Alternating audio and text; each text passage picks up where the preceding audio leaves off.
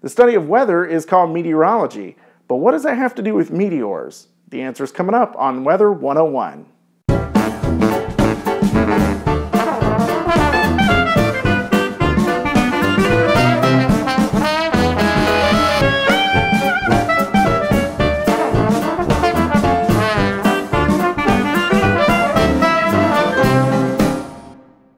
Hi there, Aaron here, your friendly neighborhood meteorologist, and I'm back today to answer your questions about the weather. This week I thought I'd answer one of the most common questions I'm asked when people find out that I am a meteorologist.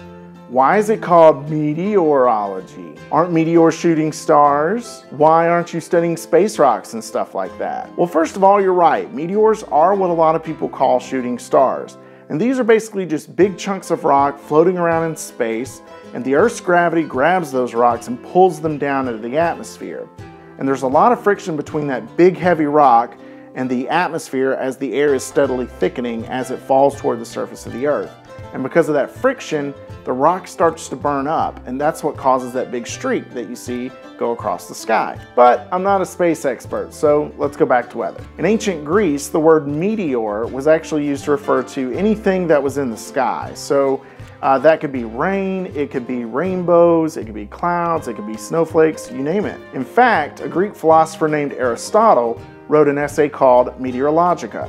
In it, he explained his theories about the earth sciences, including weather phenomena and earthquakes. He also laid out the four bodies, or what some called elements: earth, wind, fire, and water. Eventually, we figured out that meteors are actually caused by something in space, and so we started a whole new field of study called astronomy. And that comes from the Greek word astron, which means star. But us weather geeks kept meteorology for ourselves. Here's a fun fact for you. The technical name for a raindrop is actually hydrometeor. Naturally, we thought of something less menacing to call it. Could you imagine going outside and it's hydrometeor and cats and dogs out today? Well, thanks for watching. Remember, if you have any weather-related questions, just drop them in the comments section down below, and I'll try to answer them on another edition of Weather 101. Don't forget to like, rate, share, and subscribe here on YouTube, and you can also find me on Facebook and Twitter at Weather101net. Until next time, see ya!